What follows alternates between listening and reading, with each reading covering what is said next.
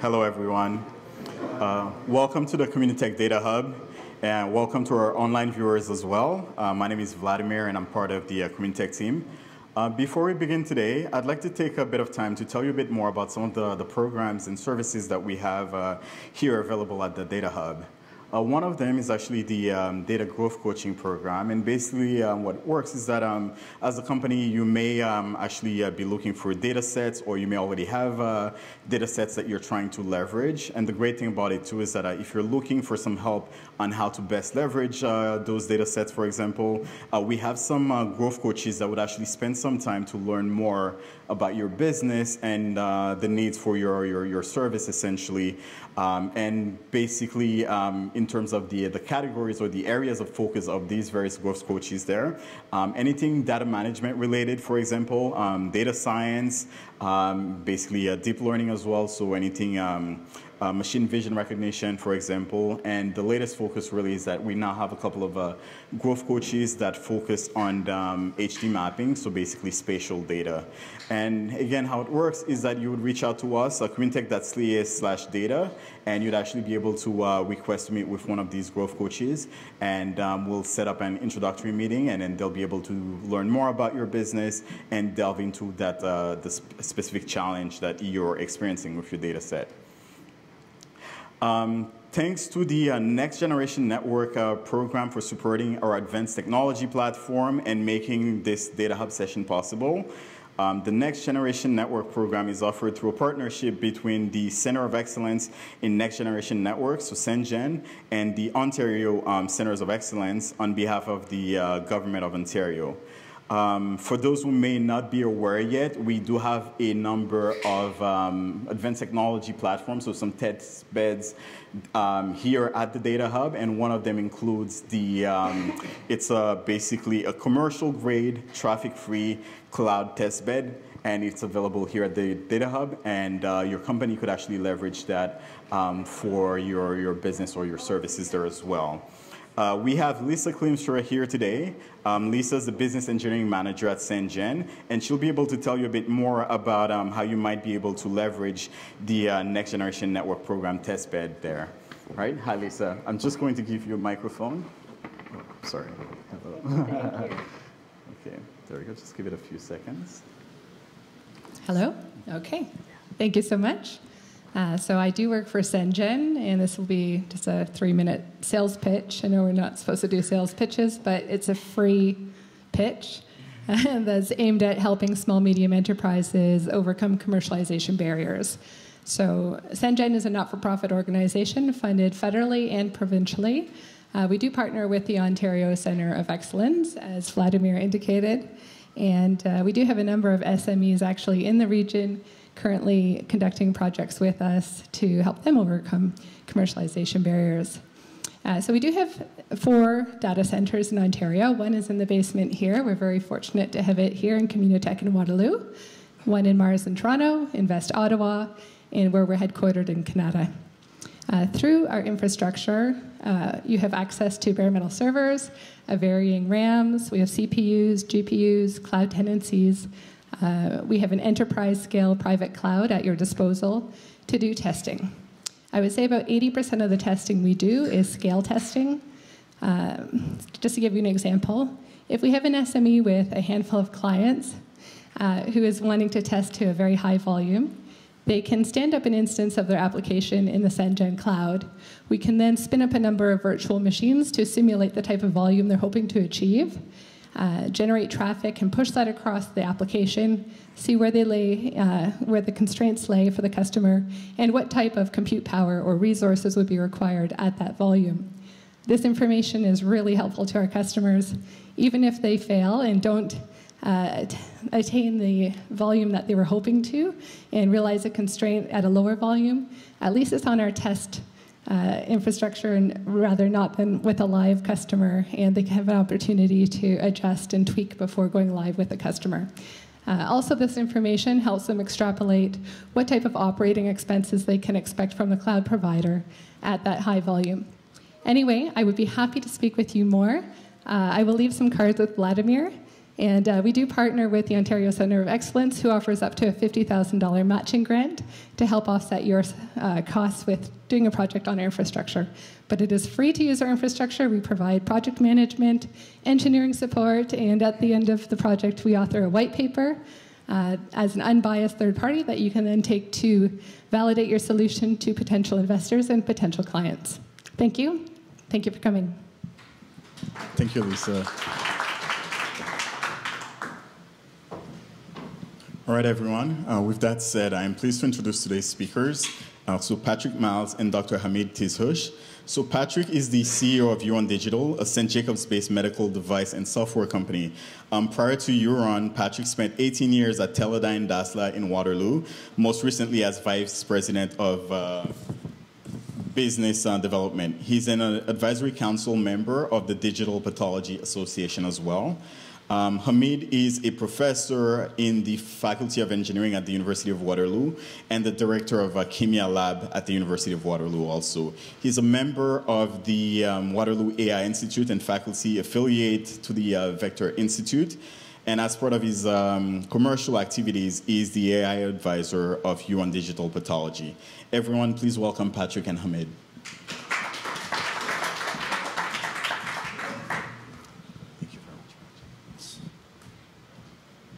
How's everyone doing?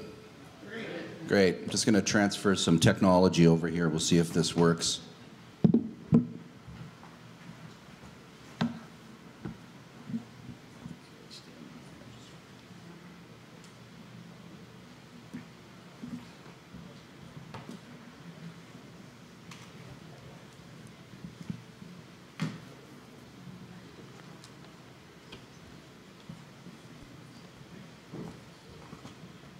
While this is setting up, I want to thank Vlad and Kevin for inviting Hamid and I to be here today. It's a great pleasure. I live about 5 minutes away over this direction here, so it's fantastic to come to this great place. And I think the last time I was here, it wasn't really a good time to be here. If anybody knows what this building was before it became Communitech. So, anyway. Yeah, it was a police station. Okay, so as long as we're all clear on that. So, okay, so we're going to talk about democratizing pathology using image search. So, just a quick introduction.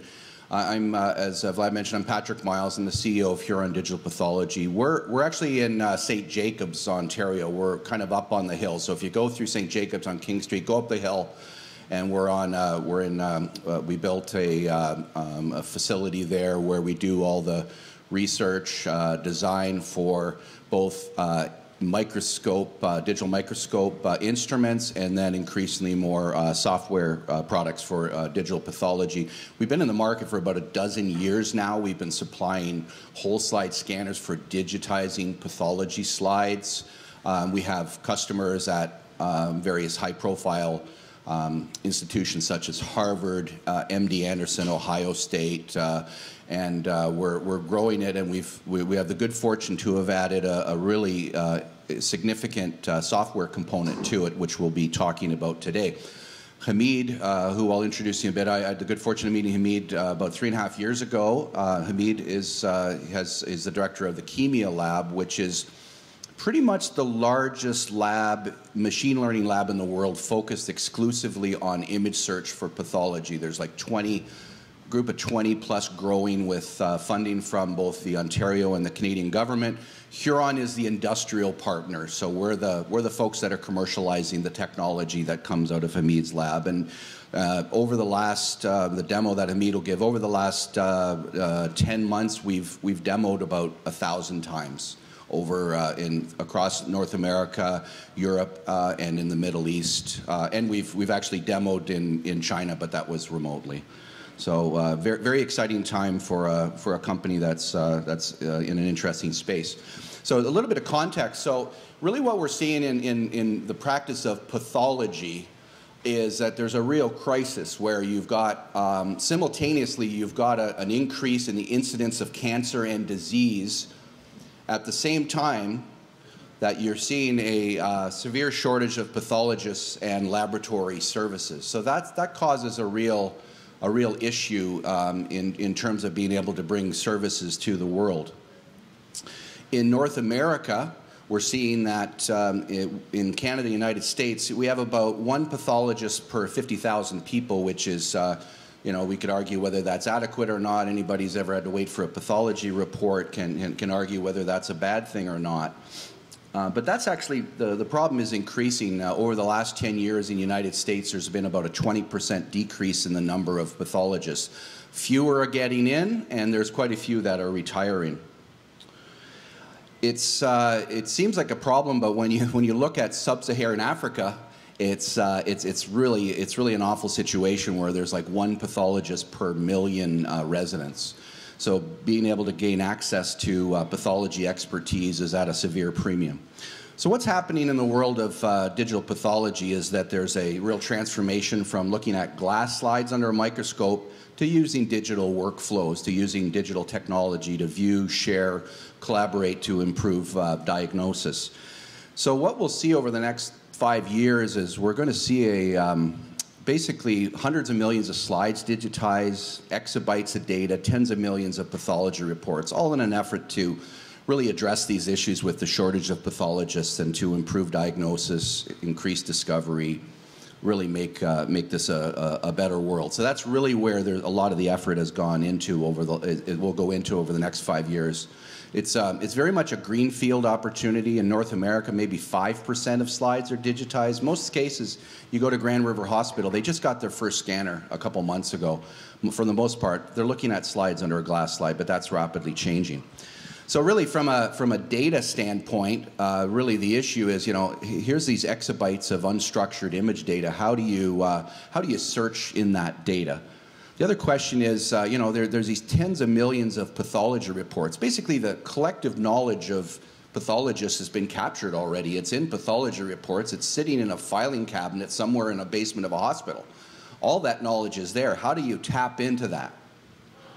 And how do you leverage the data to really improve diagnosis, to optimize treatments, and even how do you make connections between the histology data that's on the glass slide and the genomics data that's increasingly becoming present in various areas? So there's lots of questions to be answered in the area of pathology and big data, and that's really what we're trying to address. So Huron's developed a solution we call Scan Index Search, which is a combination of scanner hardware, something we've been doing for a dozen years, and where it's kind of like the 80-20, where the 80% is the scanning part of it, which is the stuff that everybody understands. There are digital workflows. We're not the only people that are doing digital pathology. But the 20% is the surprising part, which is really the index and search, where we're able to not only create these images, but we're able to index them so that they can be quickly and easily searched. And Hamid will talk a little bit about kind of how that works. So let me give you an overview use case, something we call virtual peer review. So let's say I'm a pathologist and I'd like to get the opinion of one of my esteemed colleagues who is maybe down the hall, they may be in another city, they may be on vacation, I may need to schedule a time to meet with them, to consult with them. So typically what will happen is if they're down the hall, I'll walk down the hall. If they're in another city, I'll, God forbid, mail them a glass slide that may get lost. Or we set up a meeting for 2 weeks from Tuesday to discuss a patient's situation and to get the opinion that can help with the diagnosis. The problem there is that it's very inefficient. A couple years ago, the Ontario government did the Auditor General did a study. They basically said that only half of all biopsies were processed within the 14-day guideline. So obviously, the first part of that is why does it take 14 days to do a diagnosis? And the second part is why are only half of them getting done in that time period? And a lot of that relates to the ability for a pathologist to get to the expertise of a subspecialty expert who can help them make that diagnosis. So here's what we're doing with our solution. So imagine you have a pathologist who's looking at a slide and they may have a question about what that that slide is, at what that particular piece of tissue is. Typically, again, they would go down the hall, they would talk to their pathologist in the other city, or they'd set up a meeting 2 weeks from now. But imagine if all of those slides that were in the hospital or hospital network were digitized and indexed and could be very easily searched. So the pathologist opens up a slide and highlights a certain area that they'd like to know a little bit more about and queries the search engine. And instantly, up comes similar images from other patients where the tissue is similar from a morphological standpoint. But not only that, but all of the report data from all of the pathology reports are available as well. So the pathologist can not only search instantly and receive those query results, but they can also read the pathology reports from their colleagues. And so they can look at the colleague on the left, which is Dr. Johnson, who the pathologist has a lot of respect for, or the other two colleagues, and then based on that can make a diagnosis. And that ability to do that instant and virtual peer review, it's something we really take for granted in our world of YouTube, for example. If you want to fix your car or your dishwasher, you do a search and you find somebody that knows how to do that, and you can get basically instantly, find out how to do something you couldn't do before. That's basically what we're unlocking with image search, to really connect the pathologist to the vast expertise of other experts. And so we can basically, by doing that, we have the ability to basically make computational consensus a reality within pathology. And where this gets really interesting is, we talk about, a hospital network, and a lot of what we're doing is we're engaging with hospitals that have large repositories. I was just sending an email to a pathology department in Sweden. They have 1.8 million slides. And that's something where they can use it internally. But imagine, the ability not only to query what's in your own repository, but be able to ask, what's in a repository in a different country. And so really where this comes back to this idea of democratization is, imagine somebody in a doctor, a pathologist, a nurse practitioner, somebody helpful in sub-Saharan Africa was able to access the collective knowledge that's at a hospital in Europe or in North America. So let's say they could access the collective knowledge that's at Princess Margaret. How much could that improve the diagnosis? Or imagine they could access the collective knowledge that's at the Cleveland Clinic. How can that improve the level and quality of life of the residents of Africa? So really where the potential for image search is to connect underserved areas with the knowledge that we kind of take for granted in our country and in other countries that have access to pathology expertise. So I'm going to hand it over to Hamid. He'll talk a little bit about the nuts and bolts. So the technical folks here are really going to enjoy this, and then we'll wrap it. After that, we'll wrap it up and open up for discussion. Hamid. Thanks, Patrick. So it is one of the things that we like to do to raise awareness within the community, because what we are doing, this has nothing to do with usual, business side of things or academic ego, but what we are doing is really being done for the first time ever worldwide, which is enabling clinicians, physicians to search within large archives of medical images. We have tons of them, and they have been diagnosed. We know the outcome, but they are not being used. So it's a lot of human knowledge that is not being used. So hopefully we can contribute to making some use of that. So everything begins with indexing. So you have to index medical images because medical images are unstructured. So you look at an image, you need an expert to understand what is in it, and nobody has described what is in the image. So we have to index it such that the computers can understand and process it. Now, the whole slide images are very large. So the glass slides that Patrick was talking about is a piece of glass with human flesh processed in some liquids on it, fixed for a long period of time. So we have glass slides from Civil War in US. So they stay for a long time. Those pieces of glass are usually put under the microscope, but when we digitize them, they become gigantic files. Each image is easily 1 gigabyte, 2 gigabytes. So those images are big. So how do you process them in computer? They cannot be processed with enough resolution. So because doctors go back and forth between different magnifications, as they call it. So they zoom in, zoom in, zoom in. I will show some example. So you have to process at the high magnification such that you see the detail. That could be that for lung cancer, you don't need much resolution, but for recognizing Hodgkin lymphoma, you need a lot of resolution. So you need to keep that resolution. The processing takes too long, believe it or not. As fast as our computers could be and our GPUs are capable, they may not still be fast enough for pathology data. Pathology is the very meaning of the big data. So if one patient comes with 7, 8 biopsy samples, you have 7, 8 images, each one of them 1, 2 gigabytes. So that adds up really fast. So the processing may take a long time and make the approach really infeasible. And it may need a lot of storage. So we are telling them, yeah, you don't need to put the glass slides, keep them in the archive in the basement of the hospital. You can digitize them, but digitized information also needs storage.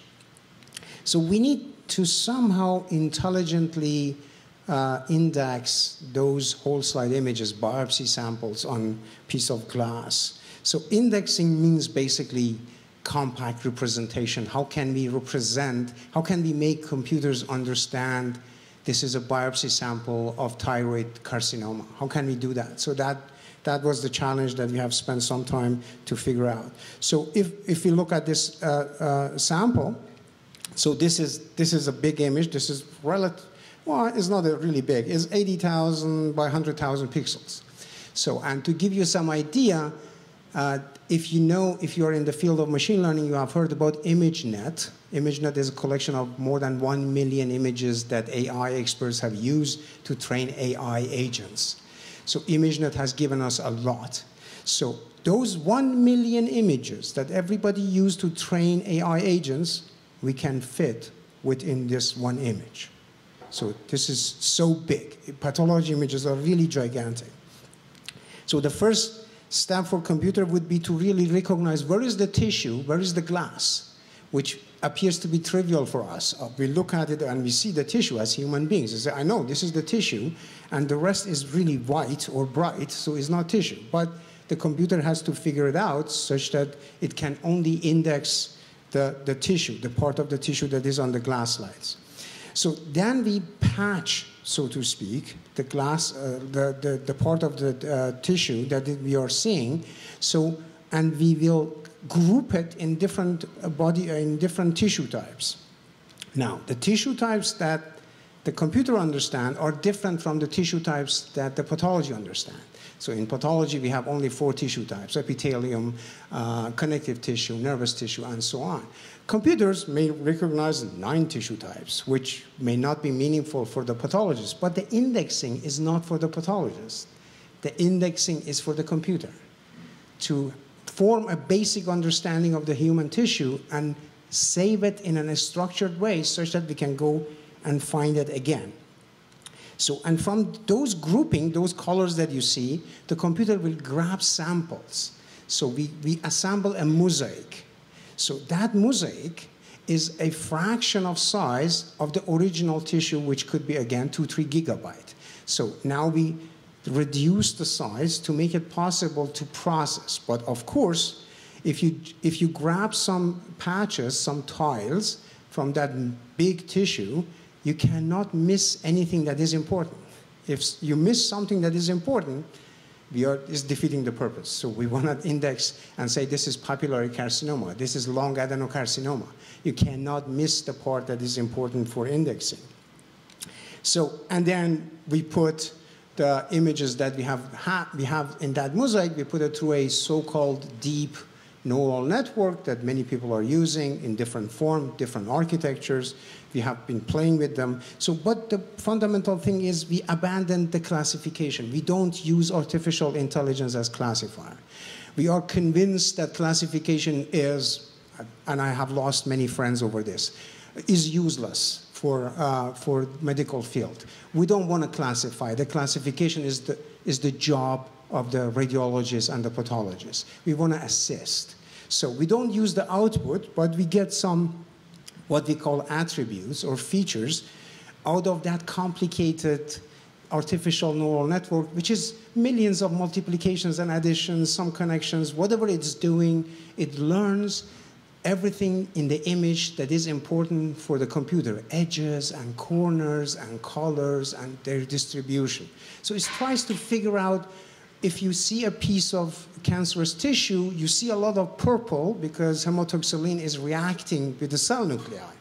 So, but it doesn't put a name on it, but it figures out that if you see a lot of purple, that's a good indication that could be cancer. So we get those features, but those features are just numbers, and they still take a lot of space. So now we have a tissue sample, a whole slide image, or WSI, with those patches, with those small squares that you see. Now the computer has selected those parts and said, if I index those parts, that's good enough to understand the malignancy. That's enough. I don't need the entire whole slide image. So we have the mosaic, and then we get for each one of them the features from the intelligent, super smart, deep neural network. And then becomes the crucial idea. We convert them to barcodes. So we take the features, those numbers that represent tiny structures in the image, and we somehow convert them to zeros and ones. Why? Well, if you want to search in large archive, you cannot compare numbers with numbers. It will take forever. And you cannot ask the hospitals, go and buy 10 supercomputers to do your calculations. They are already struggling with the investment in infrastructure. So we have to make it really easy for hospitals and clinics to adopt the technology, which is, all you need is a regular, ordinary PC to use the technology. If you want to do that, you cannot do it without barcodes. All of us, we know barcodes on the grocery items. Well, our barcodes are a little bit more sophisticated and a little bit longer, so 1024 bits, because we want to pack a lot of information inside them. So we call it Bob indexing, bunch of barcodes. So the tissue of cancer becomes represented in a bunch of barcodes that we save. So here are 3 examples of those barcodes, just to visualize how they look like. We cannot interpret them as humans. The computer understands them. And now is the good thing. So there's no patient information in those barcodes. There's nothing in there. Anybody can capture it, reverse engineer it. There's nothing in that. And we can send now this. If I want to send that image, the tissue sample from hospital to hospital for consultation, that would take forever. The digital image is big. Why should I do that? I send 2 kilobytes of binary information and say, have you seen this patient? So it makes the communication a lot easier. So if we take these attributes and features that the smart AI gives us, and we generate our barcodes like this, what we do, we basically look at the changes of the attributes of the tissue. So we go change by change. If we are going down, we assign a 0. If we are going up, we assign a 1. Very simple. In technological term, is the gradient of deep features, whatever it means. So we are just looking how things are changing. We encode it in a binary form that is fast and easy for processing. Now the doctor can start. Now you index everything, and now physicians, pathologists can do search. They can search for an entire tissue sample. They can say, I have a patient with this biopsy sample.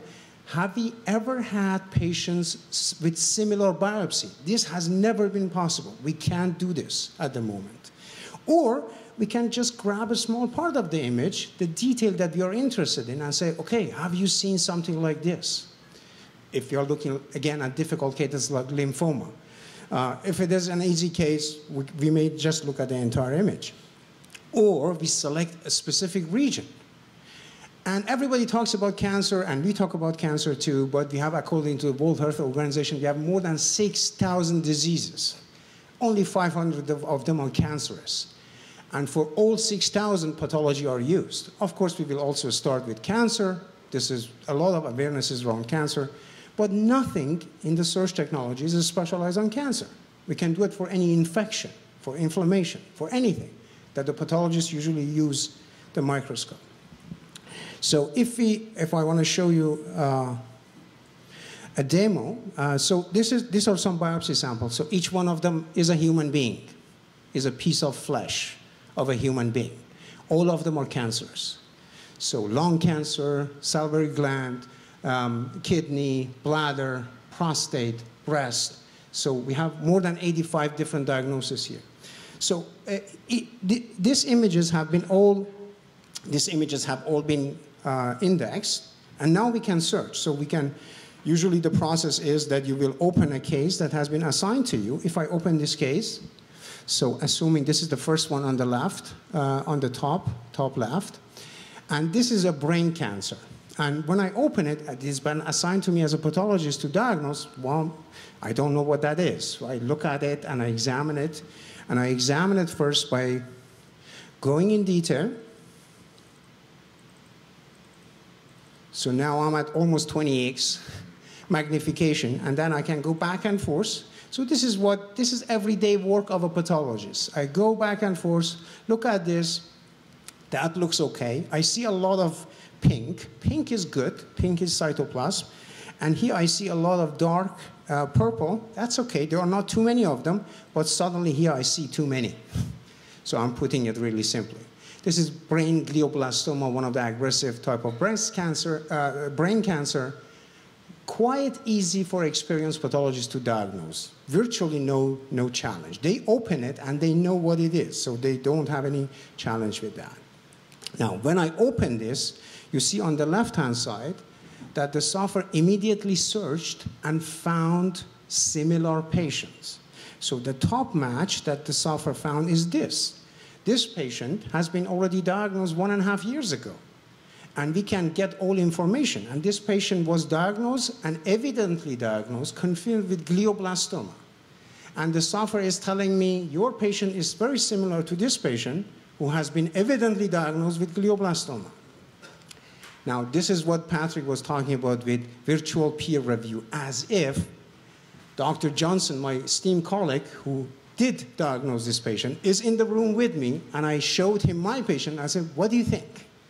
And he is saying, I had a patient like that, and it was glioblastoma because of this and this, because we can retrieve the report, and we can show it, as if Dr. Johnson would be here. So that may not be enough for me. The global matching may not be enough. I may go and say, yeah, okay. Pathologists love to go in details. They go and actually, as a matter of fact, tell any of this cell nucleus, all the cell nuclei. They may start counting them. According to the tables that we have from World Health Organization, we start counting them. I say, if I have this many cell nuclei within 500 by 500 microns, that means grade 2 whatever cancer. So they love to go in detail, and they have to, because otherwise you may not be able to do the actual diagnosis. So they may say, okay, this region is of interest. Can you also search really in details? Then we go and search in details. So that was biopsy sample to biopsy sample, patient to patient. And now you zoom in and say, this detail is important for diagnosis. Go search. And you saw that I dropped this green square, and immediately the results come. That's real time. We can do 100 million searches per second on an ordinary computer, no GPU. So that's the potential of using binary information. And I look at that. Okay, what is the best match? It brings back again the same patient. I said, the data is screaming at the pathologist, your patient is similar to this patient. This is glioblastoma. In this specific case, they will not have a problem. They know it. This is an easy case for the pathologist. So if I go back, so let me get back here. Did I come back to the wrong place? Okay. So what we did is, okay, so no technology in medical field will get commercialized without rigorous validation and publication of the results. So when I heard there were some companies, I guess you know about the blood, and you get that much blood and whatever. There was no one single paper on this. How can you do this? How can you commercialize medical devices? And you are not reporting validations of this case, this hospital, that hospital. So we have been looking, and the challenge is we need large number of cases. We cannot do search on 10 patients or 20 patients. We need a lot. So gratefully, thankfully, National Institute of Health in US has created a large archive of database. It's called the TCGA program, the Cancer Genome Atlas. So, and the data of 33,000 patients are in there. Biopsy sample, genome, everything. This is a gold mine for everybody who is working on carcinoma. So we downloaded that. Our Dell EMC, one of our partners, helped us with their infrastructure to do that. And this is the part that, okay. I can say that. So the reason that you see this, because we have finished the validation on the 33,000 patients, and we have submitted the results to Nature, and we are waiting to hear, and we didn't want to disclose anything because platforms like Nature, they get upset if you publish something before they have reviewed it. So we are being a little bit careful in that. So just to give you a verbal account, so 33,000, 17,000 surgical samples, and 11,000 diagnostic samples, 25 different organs in that database, 33 cancer types. So it is a very heterogeneous, very diverse data set. And we run the image search on them, and what we did was both horizontal search and vertical search, which is, okay, there we go. So you are in a selected audience that you're sharing this again, so we don't want to upset Nature.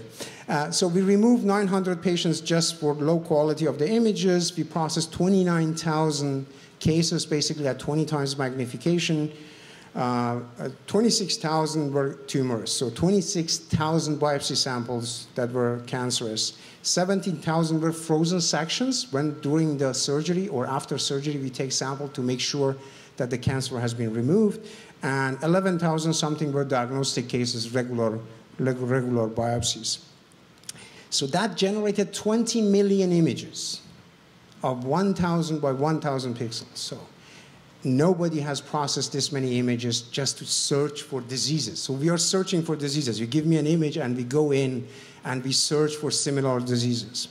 So we did horizontal search, which means whatever you give me, I assume I don't even know what that is. We searched across everything: brain, bladder, prostate, breast, everything. So that was one thing. And you see the diagonal on this so-called heat map is well-colored and intensive, which means if I gave brain, the software found brain. By comparing it to all of, why we do that? First of all, we want to verify a fundamental basic capability. Can you recognize organs? It's not easy to recognize organs by looking at tissue samples. If you zoom in too much, you cannot even distinguish between animals and humans. If you're too close, you cannot even say what organ that is. So it was important for us to verify that.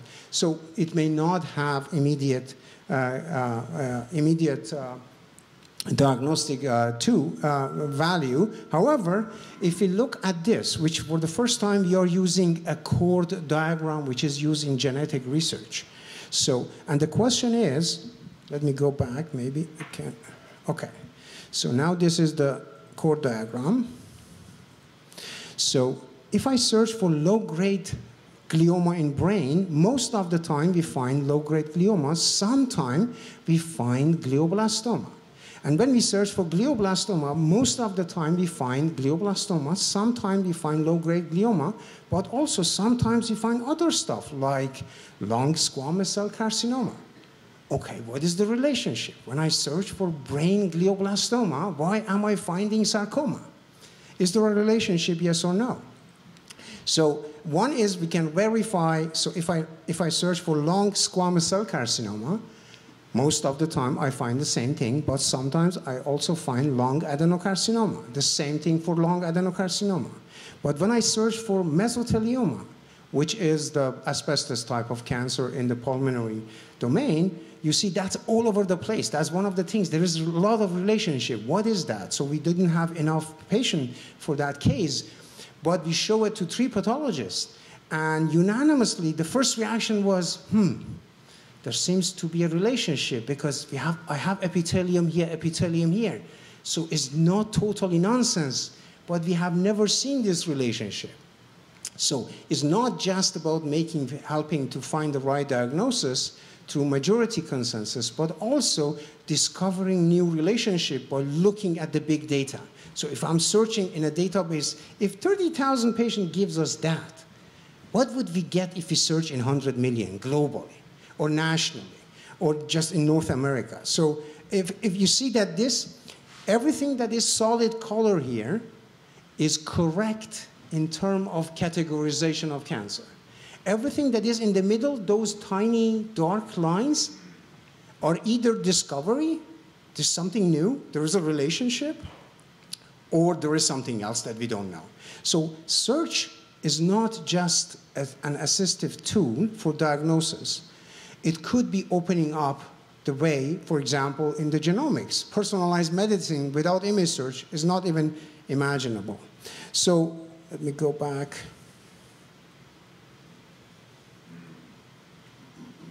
No.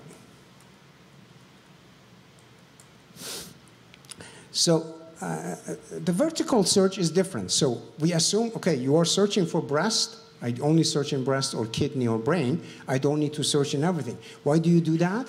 Because now I look at it and I know this is breast cancer, but I don't know the subtype. What is it? I know it's lung cancer, but I don't know, is it adenocarcinoma or squamous cell carcinoma? And the subtype, of course, is paramount to be recognized correctly for the treatment. So if you don't have the subtype, the treatment may not be effective. So we do the vertical search, and we had numbers in terms of 91% accuracy, 98% accuracy. We had also cases that we had low accuracy, 58%, 33%. Those were cases that you see, the red one, we had only 43 patients. So search among 43 patients is not meaningful. So that's one of the results that we have reported to Nature. For every subtype, we need at least 4,000 or 5,000 patients. Then search start making sense. But if you have 39 or 43 patients, what do you want to search in 39? Unless it's a rare case, like Hodgkin lymphoma. Okay, then we are talking, but not for that. You see that in some cases we got scary by getting 100% accuracy, and we double-check that, triple-check that, quadruple-check that. How are we getting 100%? We are not used to these numbers. Up to 4 or 5 years ago, the best numbers we would get was 70%, and everybody was happy. We get 70%, we can publish. And now we get 99%, 100%.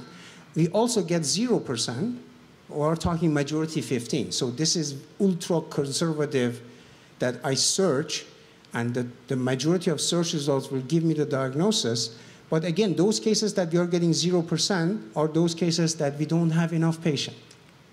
So you have 20 patients, and you look at the top 20, of course, you will not find meaningful results. Those cases that we approach 100, we have a lot of patients. So we have enough patients to make a good diagnosis based on majority vote. And you see that in this diagram, you see it too, that here it collapses, the accuracy comes immediately down because we don't have enough patients. The more you retrieve, actually, the more you make a mistake. You cannot rely on majority if your data is not big enough. So that was a major finding for us. 43 patients versus 178 patients for thymoma, and 300 patients versus almost 500 patients. So can you say that again? So you're saying that the long tail of data improves accuracy? The more you have, the better. So that's what we can say. The more you have, the more we can rely on consensus building to image search.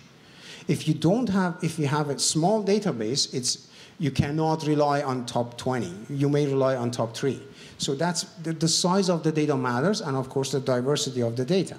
Image search makes sense on the internet. It doesn't make much sense on my computer, on my laptop. So you need a good sized repository. So we just came back from Orlando Pathology Vision conference, and we had a presentation there. We had a workshop. We had a poster that was presented there. And so let me see. The validation that we did with 33,000 patients, basically for frozen section, we have accuracies 93%, 97% for kidney, for ovarian cancer, 99%, very scary. Diagnostic slides, prostate, 98%, sarcoma, 99%, thymoma, 100%. We are not used to these numbers. So, and what we wrote in the paper that we submitted to Nature is, look, we need bigger data sets to test more. But it seems we are onto something. It seems that image search is the technology that can remove the single biggest problem in medical imaging, observer variability, because doctors cannot agree with each other. Why? Because it's a difficult task. It's not easy to look at those cell nuclei and cytoplasm and say, what is it? And of course, the more the better. And we saw 80% correlation between number of patients and the accuracy that we can achieve. So the more the better, which means we have to put everything we can do to go toward regional, national, and we can dream global repositories of histopathology biopsy samples such that we can really exploit the data set. Thank you very much.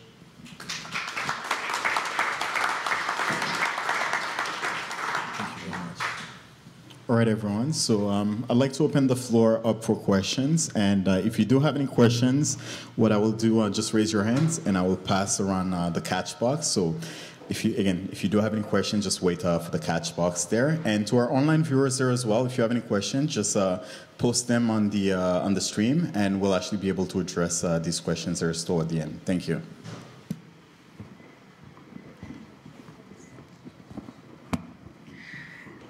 Thank you for the presentation. The technology itself I thought was really smart and yet so simple. It was just mind-boggling. But I had more of a question on the collaboration between the industry and the research. If you can talk a little bit more about, how did you actually make the research actually sort of, industrialize that, and what are the challenges that you faced? And also, what's the plan to actually bring it to those sub-Saharan countries that actually need it? Where are you storing that data? You talked about it, so it sounds like it's more of a centralized storage still. So, how is that happening? How is this happening in practice, essentially? So I can say something about how the collaboration and commercialization came to get established. So we were fortunate. We got funded by Ontario Research Fund, Research Excellence, which is specifically designed to support Ontario-based companies. Huron is pretty much the only Canadian company who does manufacture scanners for digital pathology. So we submitted from University of Waterloo that we want to work and bring AI technologies within digital pathology. Huron was naturally the best candidate to work with. Ontario government thankfully realized that, and we got funded for 5 years. And we have an agreement that whatever we do in the lab, Huron gets a free exclusive license for pathology to commercialize.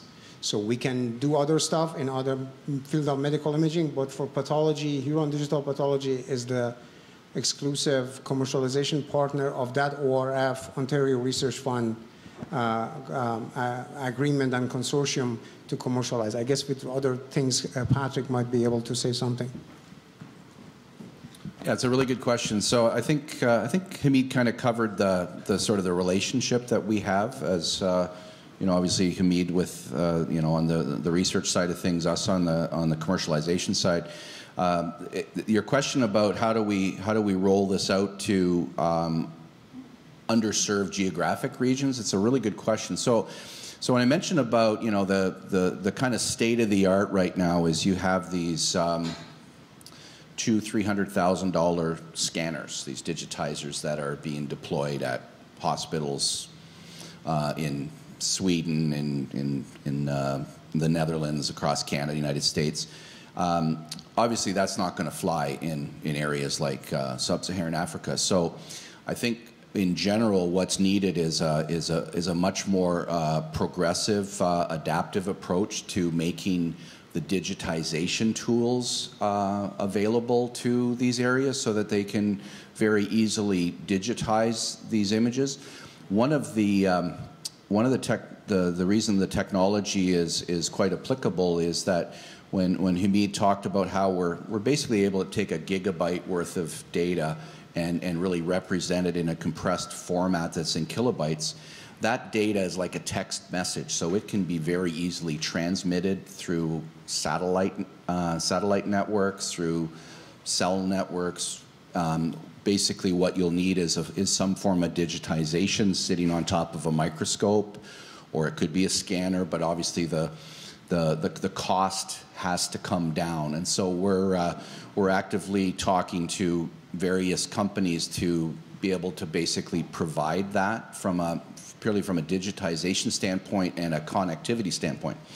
Now, the question about where's the data being held? So what we want to do is kind of a combination of our own being able to basically put together our own repository and index, but also work with established players, like let's say at some large hospitals who have a desire and already, like this idea of remote consultation, it's already happening. Like in the Middle East and Abu Dhabi, they're consulting with Ohio State, and hospitals in Brazil are working with MD Anderson. So that stuff's already happening. So we need to work with those institutions and work on a incentivization plan that they'll want to collaborate with these. We'll probably have to bring in some third-party partners that are already in the philanthropic space who want to participate in it. So yeah, there's a lot of heavy lifting, but it's really about making the tools, democratizing the tools so that they can be in all of these places. One of the pathologists we work with through the European, it's an Eastern Caribbean digital oncology network, and he goes to Africa on a regular basis. They literally got cell networks in the one village that he had been going to. Like, that was just such a huge step forward. And so what we would do is we would leverage that. So we're not going to try to put in the infrastructure that we have at this wonderful data hub. We're going to try to, make it more accessible. So does that answer your question? All right, it's a very good question. Thank you. Any more questions from the audience?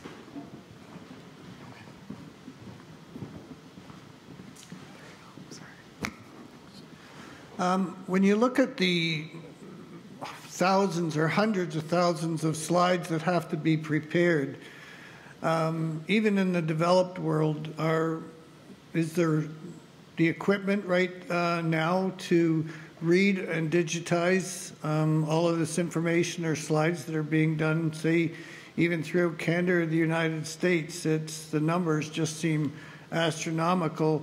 And then when you look at the size of that data, one image being 1 to 3 gigabytes, it's just enormous. Yeah, absolutely. It's the biggest challenge. There's about an estimate of about 160 million slides that are generated every year in hospitals, like biopsy slides, and again, only maybe 5% of them are digitized.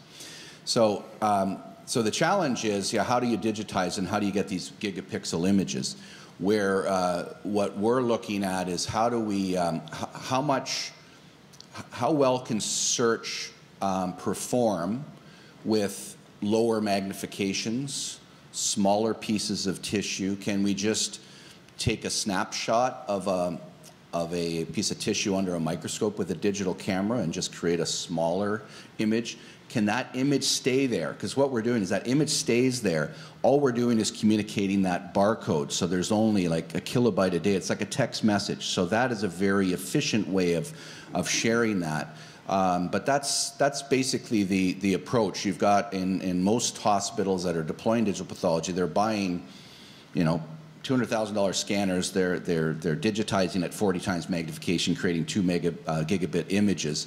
But obviously that doesn't scale. So there are. We were just at the conference that Hamid and I were mentioning. There were 2 scanners there that were designed more for third world emerging countries that were more, the cost aspect was quite a bit lower, and it's actually a very vibrant digital microscope market that already exists. These are basically just cameras that go on top of microscopes that everybody has. So, you know, all the pieces are there, the cellular networks, the microscopes, everything is there. This technology kind of brings it together. So I think we've got everything. It's just going to take a lot of effort and a lot of collaboration.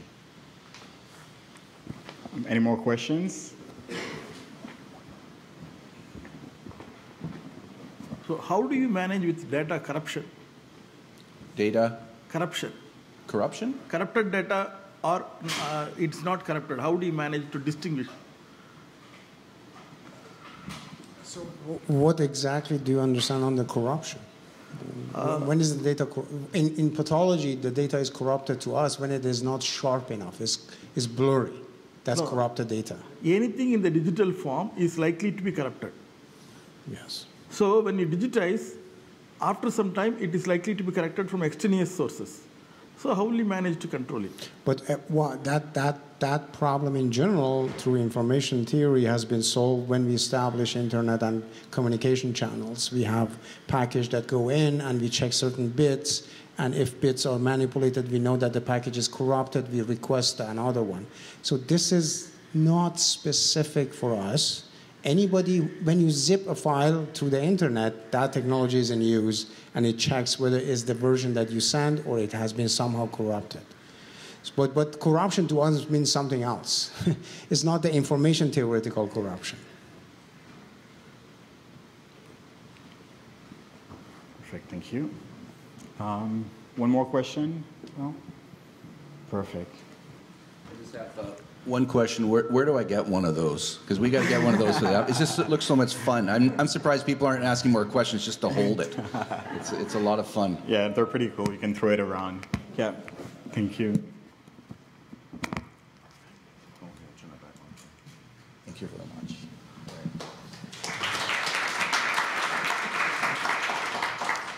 Patrick and Hamid, thank you very much, and thank you for offering your time and effort to present the Data Hub sessions today and sharing your insights on the future of pathology and the role that image search plays in bringing about that future. So we've put together a little GIF. It's something to show our appreciation for you taking the time to present there today, and then Ashley will actually be able to present that there to you now. We'd like to thank you all for coming, and thanks to our online viewers there as well. Lisa, thank you very much for coming today and sharing more about the SENGEN programs and services. And for those that will be in the Ottawa area on November 13th, you'll actually be able to find out more on how Canada's tech community is working together to grow the digital economy at the SENGEN Summit in Canada. To find out more, you can actually visit sengensummit.ca. And finally, please remember that thanks to our partners, we have a commercial-grade, traffic-free cloud infrastructure here at the Data Hub if you're looking to leverage that for your programs, for your services there. Thank you very much for coming. Have a great afternoon, everyone.